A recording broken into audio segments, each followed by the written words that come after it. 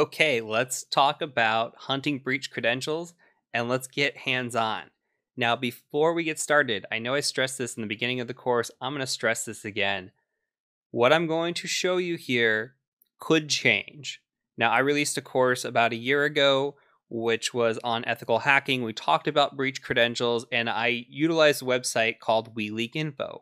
WeLeakInfo was then eventually shut down, and I got all kinds of emails saying, hey, this is shut down. I don't know what to do. There's more out there, okay? There's always more out there. What I'm showing you is the methodology. I could show you on a specific website, which I'm going to do. That website could go down tomorrow. We never know. But what you need to retain is the thought process and the methodology behind what's about to happen. From there, you could take that and utilize it elsewhere. So if a website does go down, you still have the same thoughts, why you're doing it, and why you're thinking about it. So let's go ahead and move over to a website now. So I want to take you to a website called DeHashed. Now this is DeHashed.com. I do not expect you to be able to follow along at this point because this costs money. Okay, it's $5 for a week. It's $150 for a year. This is only, it used to take credit card. They only now take Bitcoin, I do believe, or some sort of cryptocurrency. Absolutely worth it, in my opinion. Even get a week. Get a week, see if you like it. It's amazing. There's going to be tools I show you later on in the course that will go through and we can do it locally, like the one I just ran in the last video. I ran breach parse, right? This is something that I put together and set up, and it's free, but the database isn't maintained. It's a slow search. I don't get the results back as instantly, and I can't tie it to as many data points as a website like this can. I think this website's great. Now let's talk about what DeHash can do now that I'm logged in. We have the ability to search by, let me make this a little bit bigger. We have the ability to search by email, username, IP address, name, address, phone number, VIN. Okay, think about this. Say we know an email address. Okay, we know an email address. Say it's Bob at Tesla.com. We're not going to search this yet. We take Bob, and we know Bob, it has an account, and we're looking for him. We search him. Bob shows up. And we see Bob shows up, and we see maybe his name, like Bob Jones or something like that, shows up. Maybe something that he's been leaked in has his address. Or maybe there was an IP address tied to the client you're looking for or the person you're looking for. This can all be identified. What if Bob has a username? It's like Bob Rocks 123. Okay, well, we can search that username in here and see if that username has repeated itself at all, which is great. We could search by password. So say Bob's password was BobRocks123. We could search that password, and if it's unique enough, then maybe we can actually do some advanced searching.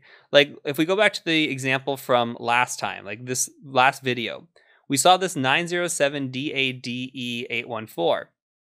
We could put that into a search engine and see if that comes back to something else. Maybe that comes back to a user that is not at a Tesla.com, but maybe it's like Bob at gmail.com. And then guess what? Now we have Bob's personal account, or now we have Bob tied to another email account, especially if we search by name or something that we can tie them together. We need to start being able to relate other accounts to each other. We can do that with hashing. We can do that with passwords. There's a lot of things that we can do, and we want to start tying this together. As a real world example, when I am looking at an organization and I'm doing research on hashing, or I'm doing research on breach credentials, I'm trying to think, okay, first, if my client is Tesla.com, I might come in here and search at Tesla.com, and I might come see how many results are in here. Let's see what happens. Okay, here's George at Tesla.com. George has been in a shared data, so there's no actual any details here besides a potential username, a name, email. Okay, same thing with safety. We'd have to scroll down and see if we can find something that, okay, here's Adobe. Now, Adobe will have there's actually a Bob at Tesla. Bob at Tesla has a hashed password here. Okay, so now we can say, well, first of all, we can go see if we can figure out what this hash is, which we'll talk about in a second. We can also go and say, okay, Bob, does Bob exist anywhere else? Does this hash exist anywhere else on this website? Can we tie it to another account that maybe, even if we don't crack the password, then we can say, okay, this ties to bob@gmail.com. So like I would note this down and I would take this and copy it. So from a real world example, I would take all the data that I see on this website. I would collect all of the passwords, all of the usernames, everything. So like Tesla 9, all of this. I want to know what the passwords are. I want to know who the people are. I want to know all the data. Because if I could start finding patterns, if I could start putting things together, maybe I can even relate these back to their personal email accounts like we're talking about. And then I could see password patterns there or other passwords and just start tying this down. Because my goal is to break into an organization. If I'm doing a pen test, my goal is to break into an organization. So I'm going to take that data, and if I can find other passwords related to a personal account, I'm not going to go attempt to break into a personal account, but I will take that data and I will put it together and maybe try to break into their work email account with those passwords of that information. This can tie to an investigation as well. If you're hunting down an individual, you're trying to tie them to other accounts, this is incredibly useful. If you can find their data in a breach database and have a password, and that password's unique, you can search it, maybe find them somewhere else.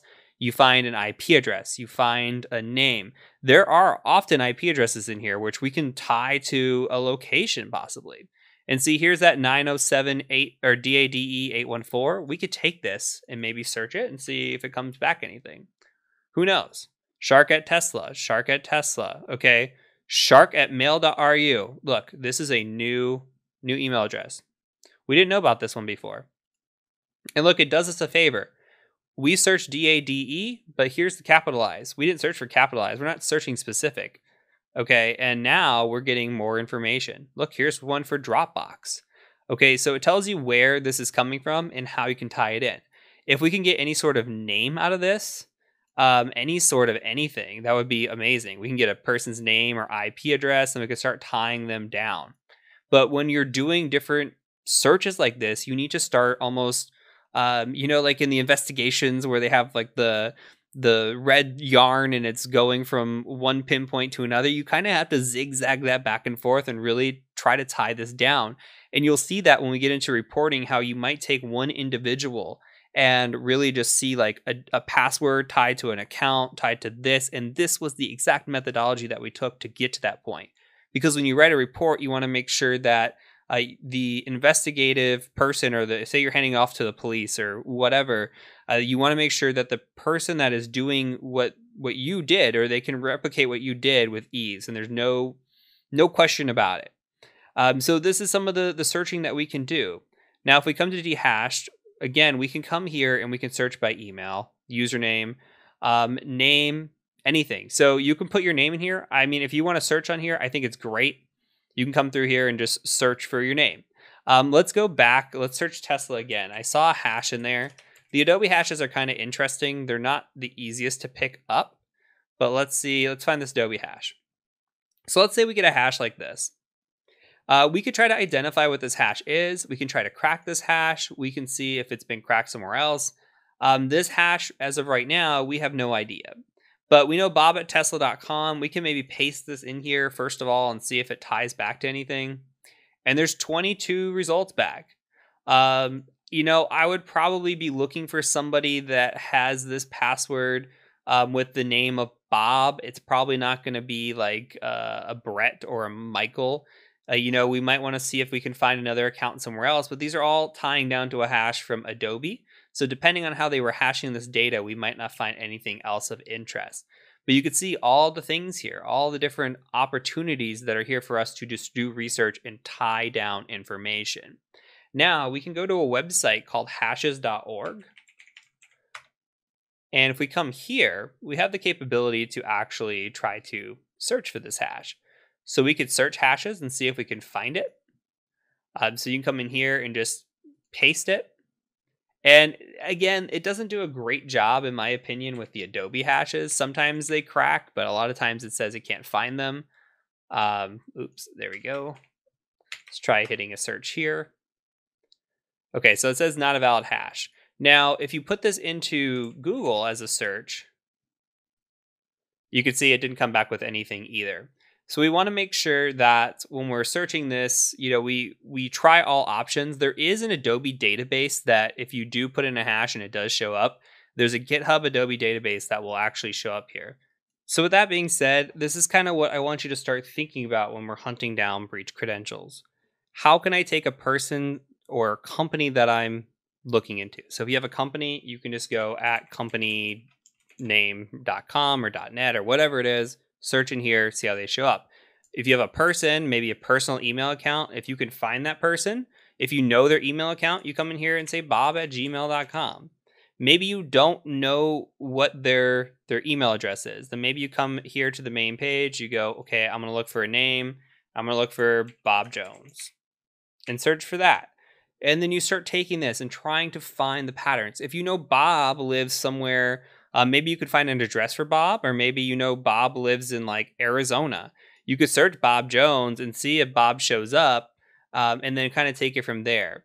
And there is some search operators that you can utilize. You can see Bob Jones is taking forever. You can put this in quotations and search it again, and kind of narrow down your results here. So if we click on this, you could see like, here's a name of, we got a lot of results, but here's the name of Bob Jones. This is a very common name. So, but you could see like, if we're trying to look this down, we can start searching and adding operators in here and trying to see if we can figure out to tie a username or something to them. So again, get your wheels spinning.